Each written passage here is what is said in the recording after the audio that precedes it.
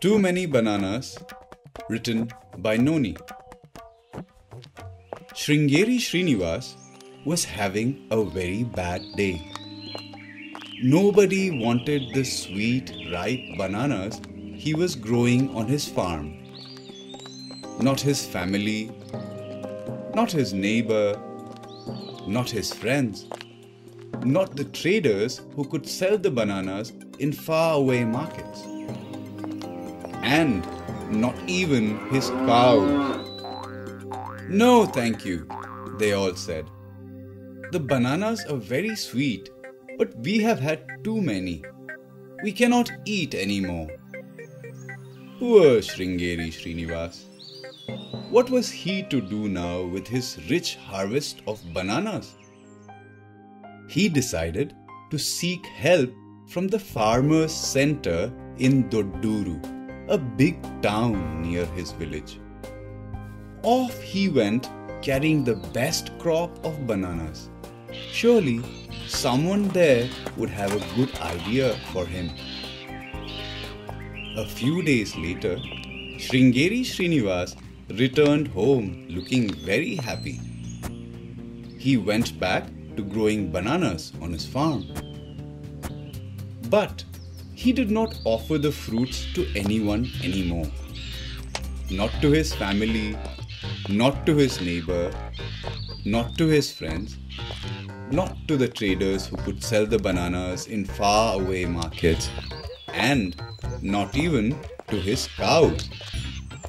Everyone became very curious. Where were all the bananas going?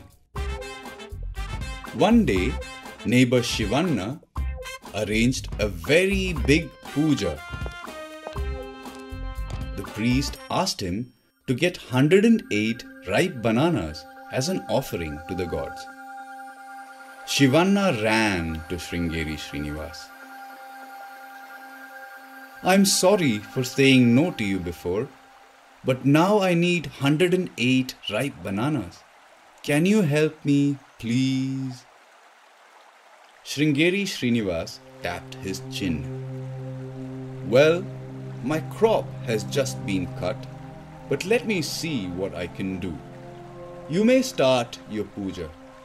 I will surely come." The puja started. The whole village came to watch. The priest began chanting. Soon it became time to offer bananas to the gods. Just then, in came Sringeri Srinivas carrying a big bag. From the bag, he carefully took out 27 packets and laid them out before the holy fire. Each packet was carefully wrapped in banana leaf. On each one was written, "High quality banana halwa, SS Farms." Sringeri Srinivas offered one to the priest. "Each one has the pulp of 4 bananas. There are 27 packets.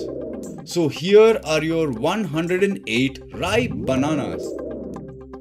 The priest was so surprised that he forgot to chant.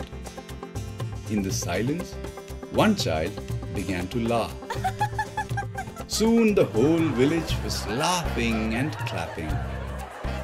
Now we know what Sringeri Srinivas does with all the bananas that he grows.